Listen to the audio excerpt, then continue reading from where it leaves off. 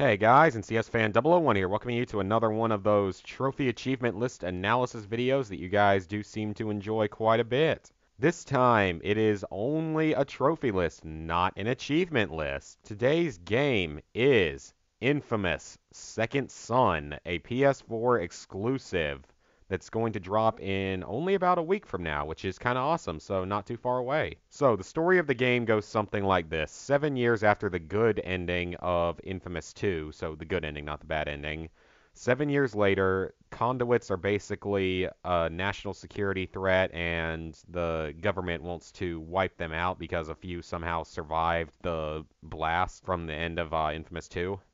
So the DUP, the Department of Unified Protection, is formed, and their goal, like I said, is to stop conduits from doing anything really bad. That's sort of the story, and the character you play as, his name I believe is Delson in the modern Seattle, so it's actually in a real city for once.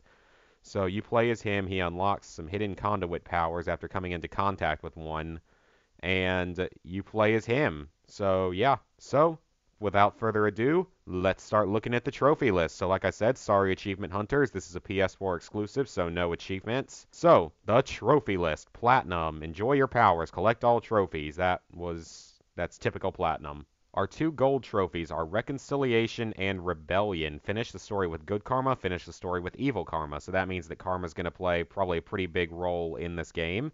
But that's good to know that karma is going to be in the game again, and two gold trophies for beating the game, so that means two playthroughs. Silver trophies, unstoppable. Finish the game on expert difficulty. That seems pretty self-explanatory. Now, I have not ever really played Infamous 2, so whenever I talk about trophies and difficulty and stuff, I'm going to be talking about Infamous 1.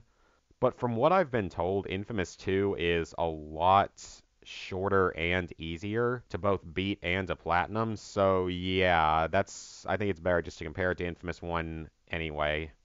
So since Expert is only a silver trophy in this game, that means it's probably not going to be that difficult or they just aren't putting too much emphasis on it.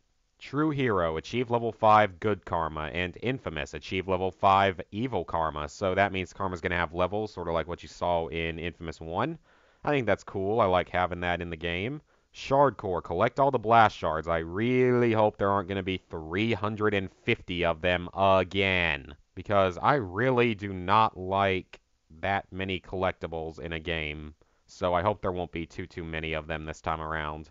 Blinded, destroy all the DUP security cameras. That seems pretty easy, though there's presumably a lot of them because it's a silver trophy. And there's another one called Big Brother, destroy all DUP hidden cameras. So what's really the difference between those? I mean, it seems like sort of the same thing, but I guess there is some kind of difference. Inside Track, collect all the informant audio logs. That one sounds probably a lot like the dead drops from Infamous 1, so yeah, that sounds fairly simple. And Blown Cover, defeat all the DUP secret agents. So my assumption with that is that they're going to be like either stealth enemies or mini bosses or something if there's a whole silver trophy for them. That would be my expectation for it. Coloring inside the lines, complete all the stencil art. I don't know if that's going to be just another sort of collectible trophy or if it's going to come while beating the story or what.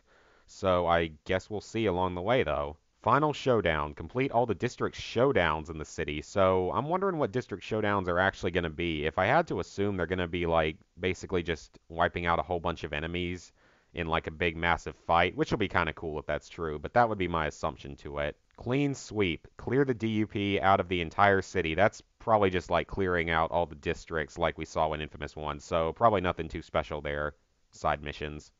Now we get to the bronze trophies, and the first, I believe, 10 of these are pretty significant spoilers to the game, so stop listening now if you don't want to have it spoiled, potentially. Alright, you've been warned. Sacrifice. Risk your freedom to protect those you care about. Ruthless. Look out for yourself, no matter the consequences. Temperance. Practice self-control. Malice. Get them before they get you. Courage. Stand up for the helpless. Contempt. Don't fear the weak. Mercy. Everyone deserves a second chance. Revenge. An eye for an eye, a tooth for a tooth. Justice. Expose the corruption of the powerful. Dominance. Show the world that nobody can protect them. So yeah, guys, those are the good and evil side karma trophies, if I had to assume by their descriptions. So that seems pretty simple, pretty self-explanatory. You'll probably get those over the 2 playthroughs that would be required for Evil and Good Karma. Now we have some of the more miscellaneous trophies. Everybody out. Rescue 10 suspects from suspicion pens. So those are probably people that the DUP considers to be conduits, and you have to rescue them somehow. Maybe by killing a small group of DUP people. Spin-off. Beat down 10 sign twirlers. Everybody's a critic. Take out 10 street musicians. And just say no. Bust 10 drug dealers. So those all sound really, really easy. I don't see much difficulty in any of those, though. What do you have against street musicians and sign twirlers, though, game? Freedom of speech. Disrupt 10 activist rallies. That's actually kind of interesting. I don't know if that means activists against the DUP or against the conduits or what, but I guess we'll see when the game comes. But that sounds fairly simple. Those might be like random events and stuff if I had to assume. What did you call me? Question mark. Kill 10 obnoxious Akurin gang members. So I'm wondering if that means that there's going to be gangs in the game in addition to the DUP, because it sounds like the DUP is going to be the main enemy though, so I guess we'll find out once again when the game comes out. Someone your own size. Now this one's really interesting. Rescue 10 escaped conduits from angry mobs. So that means conduits that I guess have escaped from the DUP and are now being attacked by angry mobs, and you have to help them. So my assumption by that, I mean, from what I've seen from the game, Delson seems like more of a bad guy almost than Cole McGrath always did. So maybe he's sort of naturally a bad guy and helping out the conduits may not be karma specific. I don't know. I guess we'll see. Walk it off. Heal 10 wounded civilians. That one sounds pretty self-explanatory. That means the healing ability's coming back. Kicking and screaming. Finish off 10 wounded enemies or civilians. Also seems pretty easy. Bleep, bleep, bleep. Collect half the blast shards. That one, well, I guess we've already seen the silver trophy for collecting all of them, so nothing too special about that. Nothing to see here. Destroy half the DUP security cameras. Nothing too special there. Prank call. Complete a district showdown.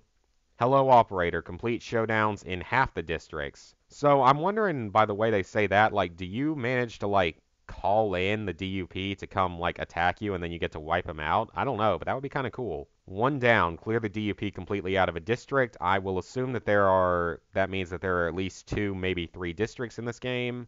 That would make sense, though, because that means more to the game. Home field advantage. Clear the DUP out of half the districts in the city. Total carnage. Destroy 5 cars in 5 seconds. That seems pretty simple. Drop everything. Comet drop over 170 meters. If that's the power that I'm thinking of, that power looks really freaking cool. However, 170 meters is a long way. That's about 600 feet, I believe. So that's actually pretty far. So I don't know if that's all at once or if it's going to be like over the course of the game. But that is a pretty long way for a single drop. Keep it up. Stay in the air for more than 45 seconds. That doesn't sound too difficult. That means there's going to be like a static thruster flight ability again, which is pretty cool. Always like abilities like that. Put that anywhere. Defeat 10 enemies by detonating ammo crates. That sounds fairly easy. Hat trick. Defeat an enemy using 3 different power sources. I'm wondering if that means use like 3 different power sources to drain power or what. But that's actually kind of an interesting trophy. Okay, this next one is really, really weird, and it's probably going to be like a one-time deal during the game. Double smokestack attack. Just dash through 2 red air vents without touching the ground and then comet drop on an enemy. That is like really, really overly specific and just kind of odd, so I'm assuming there may only be like one time in the game that you can do it. Cough drop. Comet drop on 3 coughing enemies. It doesn't say if it has to be all done at once or if it can be done over the course of the game, but that sounds pretty simple. Make fetch proud. Hit 3 weak points with neon beam in 6 seconds. If I had to assume what the neon beam is, it is probably like the precision attack of InFamous 1. So that seems like it'll be pretty simple. Just have to hit a few attacks with it pretty quickly. That would just require a lot of energy. And finally, excessive force. Use a karmic streak to defeat exactly 1 enemy. So karmic streak, I'm wondering if that means like the overload burst or the karmic overload of InFamous 1. I don't know, but I guess we'll see. But that sounds very simple. So overall, this looks like a fairly simple platinum trophy. It looks to be on par with InFamous 1 and 2. I would give it an initial 4 to 5 out of 10, but it doesn't really strike me as being all that difficult.